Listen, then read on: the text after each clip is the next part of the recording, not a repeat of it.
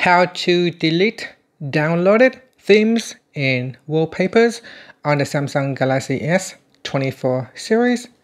First, tap on the home button to go back to the home screen. Then on the home screen, touch and hold. Then tap on themes. Now in here, to delete a themes that you have previously downloaded, tap on my stuff. Then tap on themes.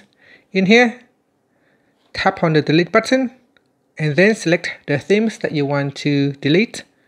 Then we go down and tap on delete all. That will delete all the themes that you have selected. Next we go to wallpapers.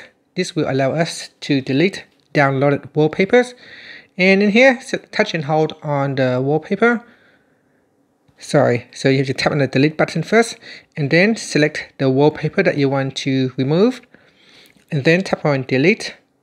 And that's it. That is how you can delete themes and wallpapers that you have downloaded. Finally, you can tap on the back key to go back to your Galaxy themes. Tap on the home button to go back to the home screen. Thank you for watching this video. Please like and subscribe to my channel for more videos.